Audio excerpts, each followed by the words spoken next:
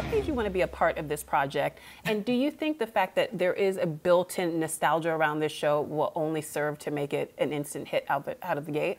You know, and you, of course, being in it. Oh, yeah. Thank you. Well, you know, I think my show's a little different because it aired such a long time ago that this new audience, no, they've never even, some of these kids have never even heard of it.